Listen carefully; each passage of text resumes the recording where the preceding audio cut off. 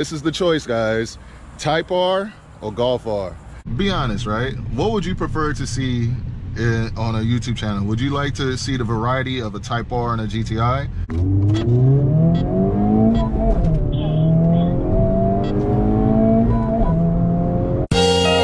Yeah, there's love, there's hate, lies and games, faith. Hello everyone, welcome back to the channel. And as you guys can see, we've traded out our 2024 black Volkswagen Golf GTI 380 edition for this white one.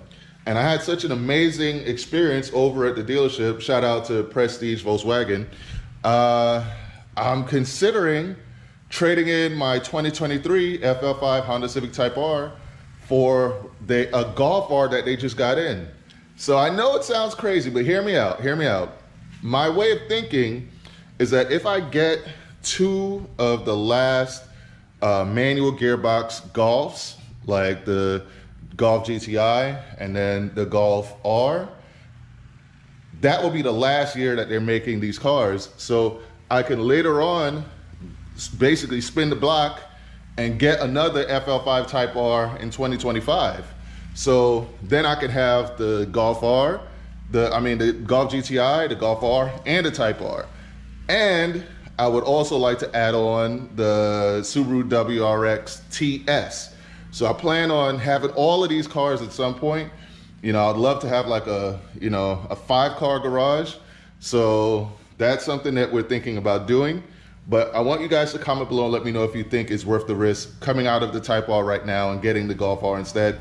Or should I just keep the Type R and add on those other cars later on as like used vehicles or something? But comment below, let me know. But without further ado, let's head out to Prestige Volkswagen. Let's go check out this Golf R, see how this goes. All right, so we made it over to Prestige Volkswagen and here we are, man. This is the choice, guys.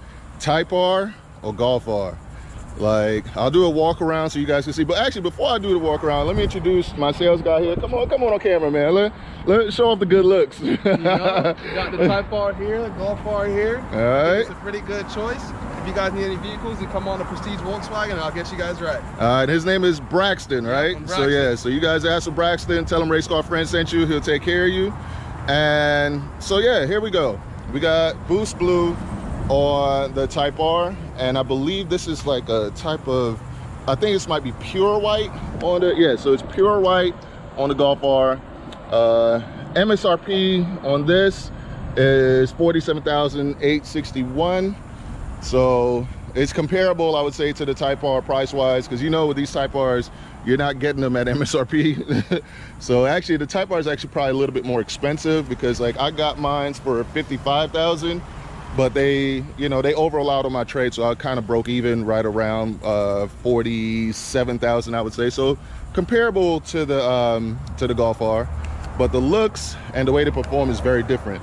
So the Type R is, I think they have the same horsepower. I think they're both at 315 horsepower, but the Type R is front wheel drive with an amazing limited slip differential, and the Golf R is all wheel drive. With its front wheel biased, but it switches on the rear when it needs to, and it has some nifty drift modes and things like that. But look at the front, see, you got the subtle R badge right there, Volkswagen logo there. You have this blue strip coming across here with a light bar underneath it that looks really cool at night. Type R, very simple. You know, you got the little styling cues down there at the bottom. You got the big R for Honda there. I mean the big H for Honda there. Then you got the Type R right there. You have a heat extractor on the Type R. Nothing like that on the Golf R. Actually, let me get you got the keys? Yes, sir. All right. So one cool thing about the Golf R is when you open it, the mirrors flip up like that. So you got the mirror flip up like that. And while we're here, let's take a look at the interior. So with this, you have 3 memory seating.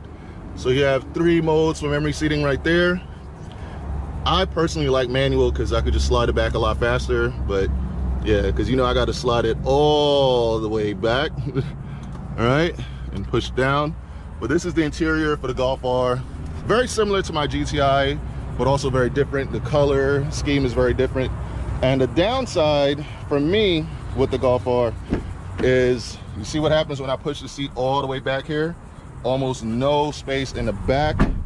So I'll be running into that same problem going with the GTI and the Golf R. I would have not that much space in the back, because look, I have my seat all the way back here in the Type R. Also, you know, the red guts of the Type R. You got the red Honda emblem right there as well. Great shifter. And a little bit more space in the back here with my seat pushed all the way back. The downside to the Type R now is that there's no third row seating, because we got cup holders in the middle. So we got the cup holders in the middle, whereas in the Golf R, you know, if you're not, you know, vertically in my range, if you're a little bit shorter, then you don't have to worry about this, but you do have the third row seating. Plus you got the center console to pull down, so you got your cup holders there, and you can push through right there. With the Golf R, this is how you open up the rear. You have your goodies here from Volkswagen. All right, first aid kit and whatnot. And let's see what you get underneath here. You got the Volkswagen Cargo system, protection system. No spare tire, but you have a subwoofer right there. So that's pretty cool. You have this privacy shade right there. This is how you close it. With the Type R, so you see a lot more space in the back here. No spare tire underneath here, but we do have the subwoofer there as well. And let me see, what do I have underneath here? Oh yeah, underneath here, no spare tire, but you have the fix-a-flat clip right there, and space to put in a little other things. You do have privacy shaders here as well.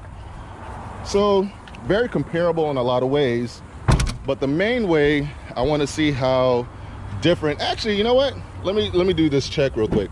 Let's check under the hood and see what it looks like for each vehicle. So this is the manual gearbox Golf R, but let's see. Ooh, okay, so no hood struts. You got the prop rod, don't like that, but at least you get the engine cover right here. And this hood is heavy. Oh, this hood is heavy. Now let's do it with the Type R and see, does the Type R have hood struts or prop rod as well? Because we're gonna have to call it out if it's the same thing. So let's see. The Type R. Ooh, you can tell I never go underneath here. And it is hot. Woo! Let's see. Oh, there it is. So the hood is a lot lighter, and same thing, no hood struts. We got prop rod. So that's it underneath the hood there. This thing is hot.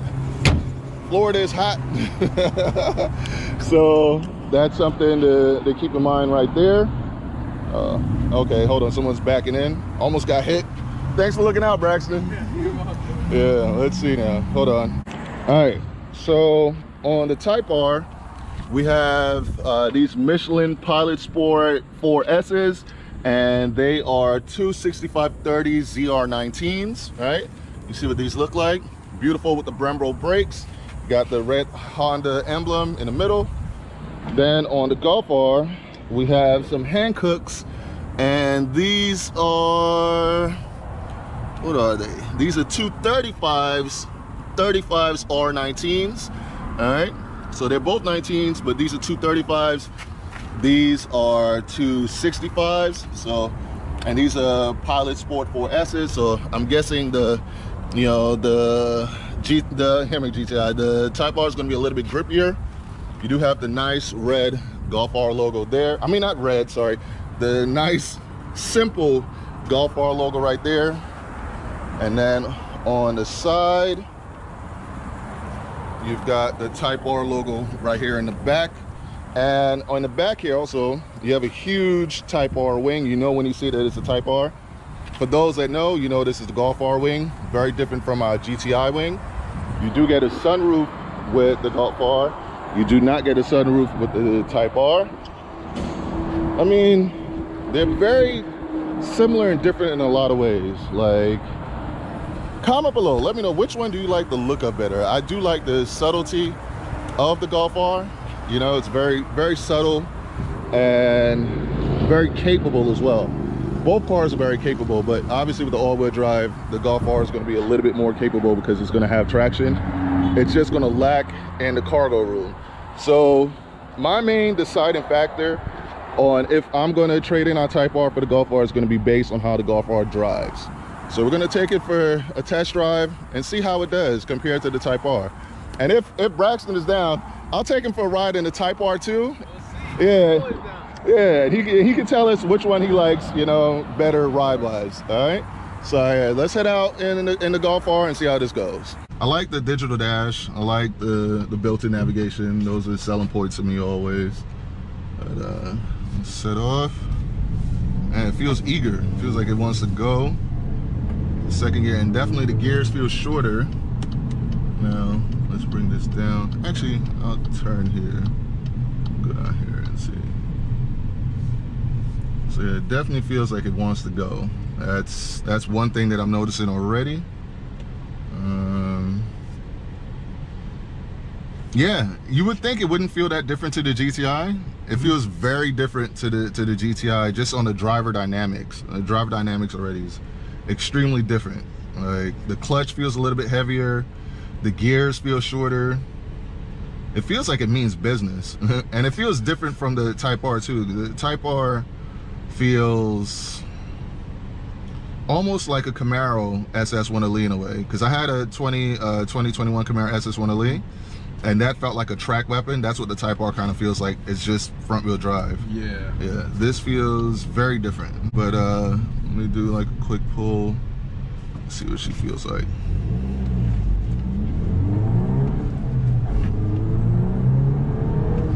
Okay. So I didn't like push it too hard, but I would say it doesn't feel as aggressive as the Type R. It did feel like it, like to you, how would you say it felt? Did you feel like it gripped and it went? I do feel like it gripped and it went, but with it being a manual transmission, right, you gotta get used to launching at the RPMs. Right, yes. So yeah, because every car has its own personality, especially when they're manual. When they're manual, they have like a totally different feel to it. I would say the seats are very comfortable. For me being 6'6", like when I sit in here, I feel pretty comfortable. The only downside is that with me being 6'6" is that there's no room in the back seat here. Like, so that kind of sucks, but but it is comfortable. Like I could see myself doing a long road trip with this, like no problem. And it does have the Harman Kardon sound system. I don't know, so the Type R has a Bose sound system, and I recently unlocked how to make that sound really good. So I don't know how comparable it would be sound-wise, but let's change the mode. Let's put it into race mode and see. Oh wow, so it opened up. Did you hear the exhaust opened up? So that's pretty cool. Like the exhaust just opened up, you can hear the difference. So let's see if it gives us a difference performance-wise, because man, you could literally hear that. Yeah. And just like how the Type R has like a R mode, you know, like the Golf R also has an R mode. Man, it sounds significantly louder. Hold on, let me see. I don't want to hit this guy, but we're gonna ease in a second. Okay, yeah, the gears are definitely shorter.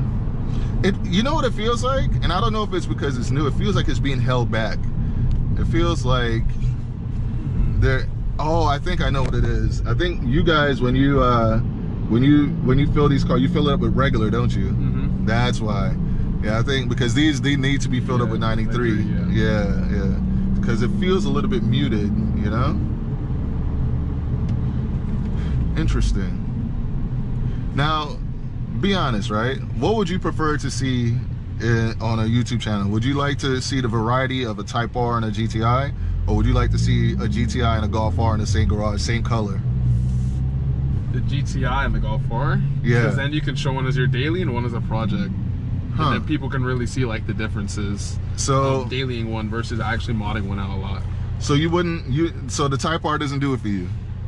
I haven't met in it yet, so really maybe I can't make an opinion. Right. All right. So I'll ask you that. Yeah. I'll ask you that again once we're going to take him for a test drive in the Type R and see how he feels about that. let's do like a quick little mini pull.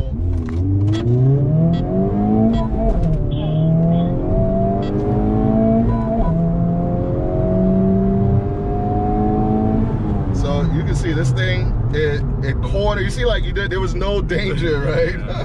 It corners amazing, pulls hard. I don't know, they're both amazing cars.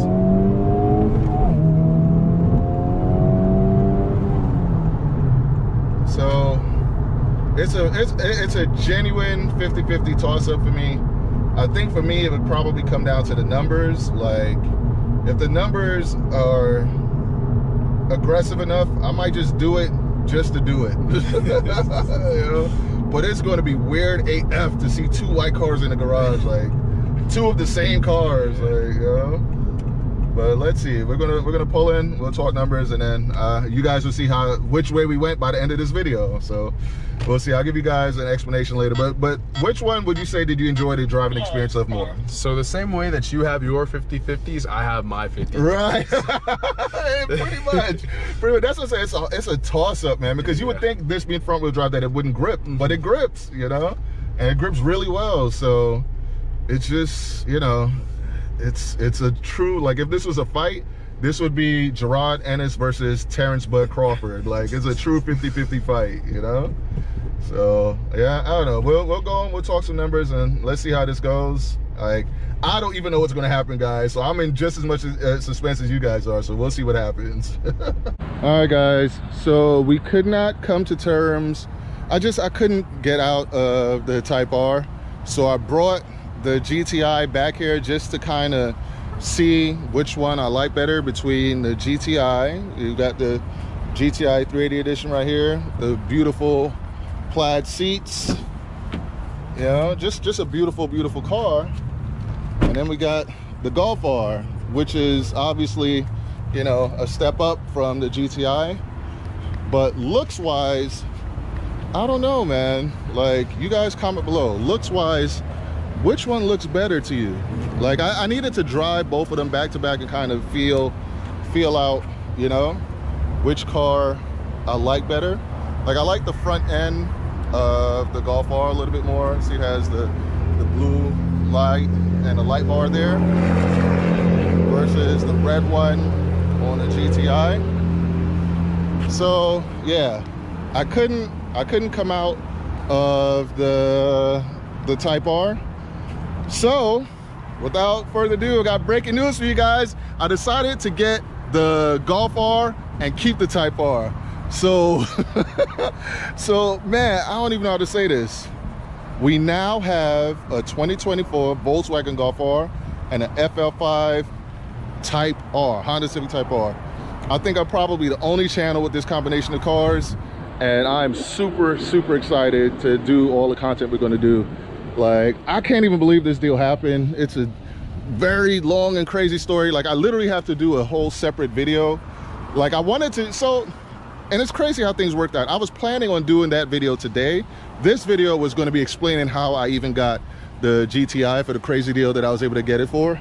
And I came here thinking I was just going to do that, and then they told me that they got in a Golf R, and I was like, all right, so I'll do a comparison video between the Golf R and the Type R. And then once I drove the Golf R, I was shocked at how good it was, and I'm like, yeah, we got to make this work. We got to get this Golf R. So yeah, man, the channel's going in a completely different direction. I'm as shocked as you are, if you are shocked. Like, we now have a Golf R and a Type R, and the content is going to be crazy. And I'll give you guys a heads up, the MOC got some moves too. You guys saw that 100 Gang Nate literally just got a Supra and his Type R. Q's making some moves. Stay close with that. You know, Blueprint 1 LE, he's making some moves. Stay tuned for that. We all got breaking news coming, and even Well Motivation has some huge breaking news coming as well. So like, just rock with us, man. You guys are in for a treat. The content is going to be sick. The content is going to be crazy. And yeah, man, so we're now the proud owners of the last year of the manual gearbox Golf R, and we have an FL5 Honda Civic Type R. We're about to turn up, man. So I hope you guys enjoy this video. like, I'm still in shock.